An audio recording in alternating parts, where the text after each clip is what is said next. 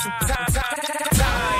She's spilling the tea. This is The Rumor Report with Angela Yee on The Breakfast Club. Well, Nicki Minaj returned to Queen Radio, and that's right after she put out that new single, Yikes. And she talked for about 3 hours, and one of the things that she talked about was her wedding plans. What's going on with that? Here's what she had to say. Have you already organized your wedding, date, place, etc.? Well, if y'all know me, y'all know the answer is no. I'm a last-minute impulsive bitch. I don't know why, but that's how I've always been.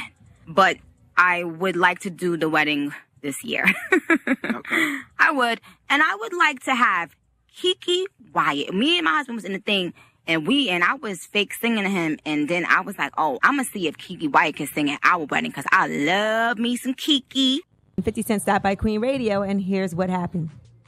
50, did you ever hear about me and my come up while you was in Nah, I heard. Why you ain't sign me? Because of Fendi.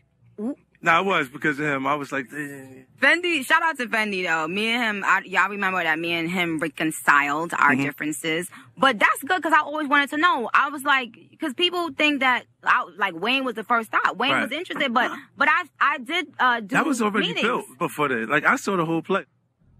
I would have loved to heard 50 and Nicki talk about how New York passed up on them, though. Because think about all the artists in New York, all the executives in New York that were right there and saw all that heat bubbling up under their nose and didn't do anything about it. 50 had to get signed by M and Dre.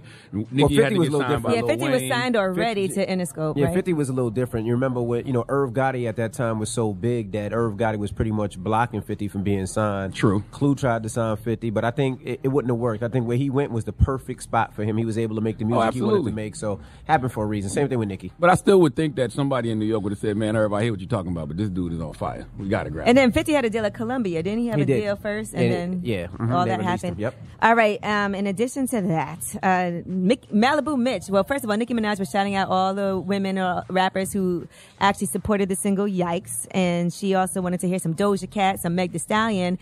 And then Malibu Mitch did this freestyle. Okay. Yeah, shout out to Killed Malibu that. Mitch.